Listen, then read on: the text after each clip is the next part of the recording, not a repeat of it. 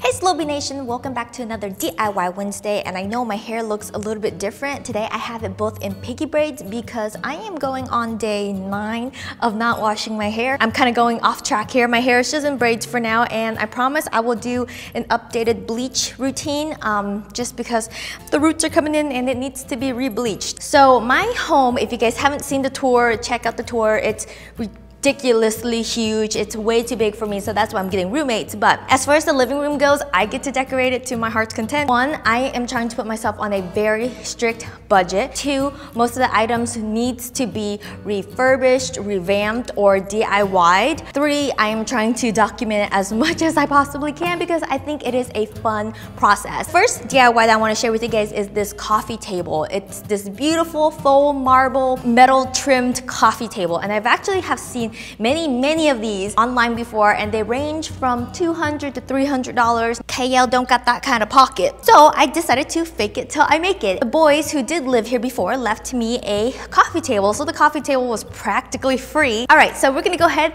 and grab all of our stuff and let's get started.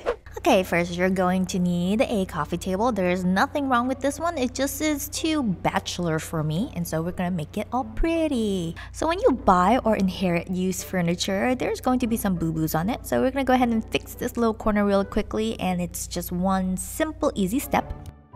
But before we get revamping happy, let's go ahead and protect your floors, because the last thing you want is to create something awesome and then ruining something else. So yeah, my mom already went through all of these coupons, so I'm just gonna go ahead and lay them down right now. So to fix that corner, I'm just using white Gorilla Wood glue. And it says the surface that is going to be glued needs to be dampened, so I just wetted a paper towel and I'm just squishing the moisture into the wood. And then I squeeze a little bit of glue into that area, and the label says that a little goes a long way, and I know sometimes we get a little glue happy, but a little really does go a long way on this thing. Alright, so I don't have any clamps or anything, so I'm just going to flip the table onto its side so that the table is going to be using its own weight to secure the glue. Keep in mind that you will want to use a lot of paper towels because you don't want to end up having your table stuck to your floors. In about an hour or so, it should dry and then create this little foam thing that's dripping kind of out of the seam. Go ahead and just take an X-Acto knife and shave some of it off. So now it's prepping to paint, and this is very important. I'm using a dust wipe to pick up all the dust that's on the coffee table, and then I use a wet wipe to just really clean up the table. Okay, now I'm going to prime my table, and I'm using this primer because it's one of the best that's out there, and also you don't have to sand your table when you use this primer. The primer goes on really easily. All you need is a really nice brush. You dip it into the primer and you go ahead and create a thin coat onto the table, and I am only doing 1 coat of primer here. And then I let it dry for about 30 minutes or so. Actually, it dries a lot quicker than that, but you know, if you're patient, 30 minutes is great.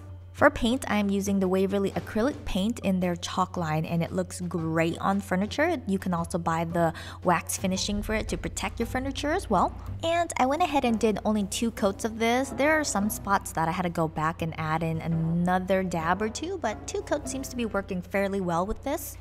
I also let each coat dry for about 30 to 45 minutes before I apply another coat. This way, the paint will adhere a lot better.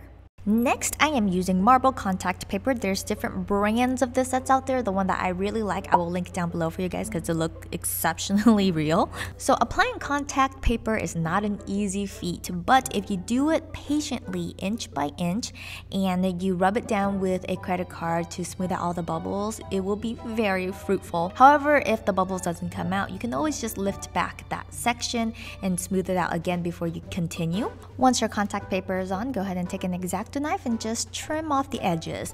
Now if you do it really nicely and precisely, like, you can just stop here and you're done with the coffee table, but I am going to add 1 extra thing to it. So I went to Home Depot and I found these angled aluminum plates, and you're going to need a pretty brawny person to cut this for you. I was going to cut it myself, but no one trusts me with any sharp tools, so here we are with a dude cutting this thing for me. Next to my new best friend would have to be this thing called liquid nails adhesive, and I bought the clear 100% silicone stuff because I didn't want it to dry into a white bubble mess.